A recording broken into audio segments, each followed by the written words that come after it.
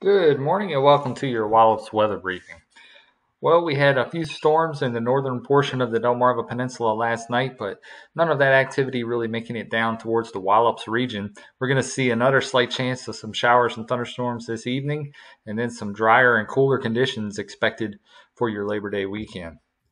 Looking at our current surface analysis, you can see that frontal boundary off to the north and west. That's what's going to be moving through the area later this evening, providing us with the cooler conditions for the weekend.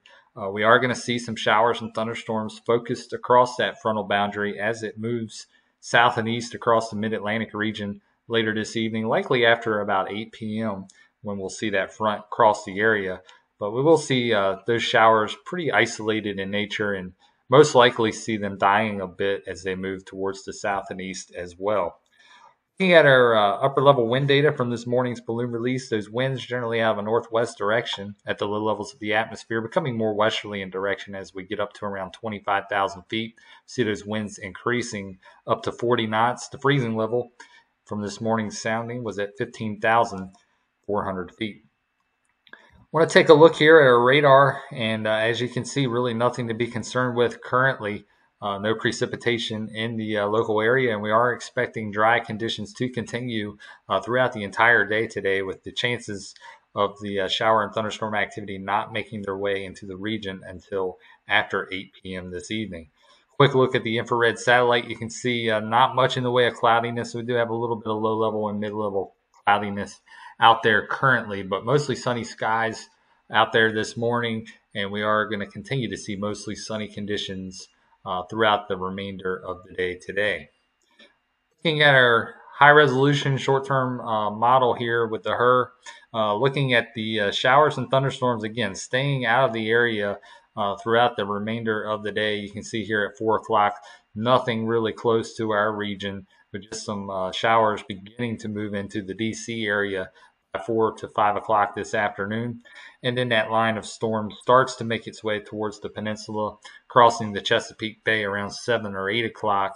And then as you can see, those showers kind of dying out as they move south and east across the peninsula, much like what they did last night, with most of the stronger storms staying well to the north of the Wallops region. But we will see a slight chance of a scattered shower or thunderstorm somewhere between the hours of 8 p.m. and midnight tonight. As we go into the overnight hours and into the early morning hours of Saturday, we'll see that front dropping south and east, skies becoming mostly clear by tomorrow morning, and we're going to see mostly sunny conditions for your Saturday, with absolutely beautiful conditions setting up for us for Saturday and Sunday, as we see a drier and cooler air mass work its way into the area.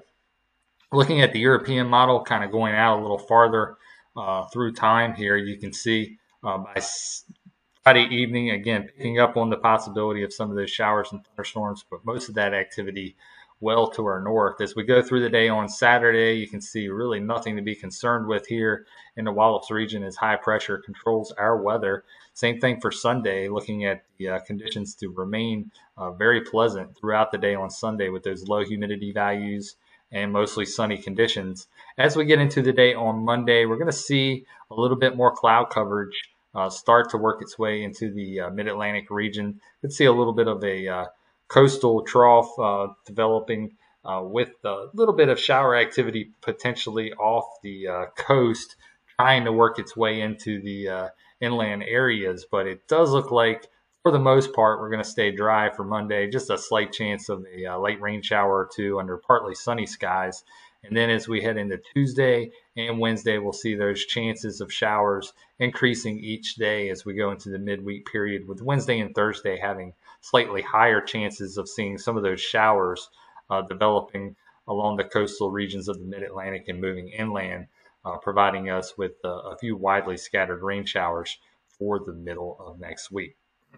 So as we look here for the next 24 hours, again, a really only hazard that we are anticipating are the chances of a shower or thunderstorm throughout the area, only going with about a 20% chance here at Wallops between the hours of 8 p.m. tonight and midnight. We're going to see pretty warm conditions out there today, with temperatures in the upper 80s, could get up to around 89 degrees for a daytime high, but we are expecting those humidity values to be just slightly lower than what we saw yesterday with the northwest flow, and likely seeing those heat index values staying under 100 degrees throughout the remainder of the day.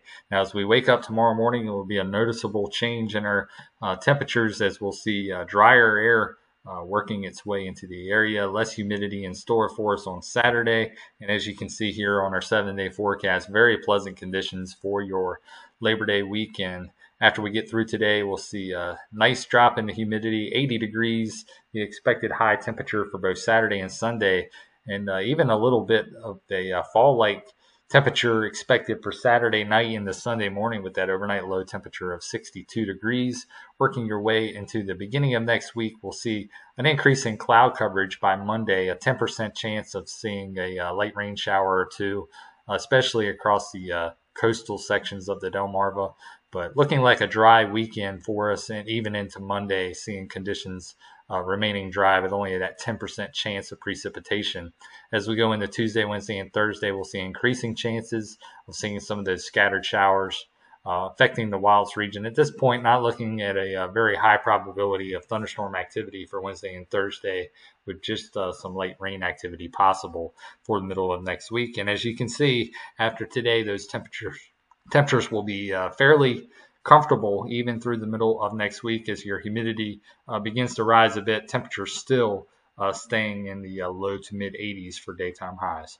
Well, that'll wrap it up for today's weather briefing. We'll be back again Tuesday with a look at your short-term and extended forecast. Those briefings at 8:15 and at 10 a.m. Hope everybody has a nice Labor Day weekend. Have a good day.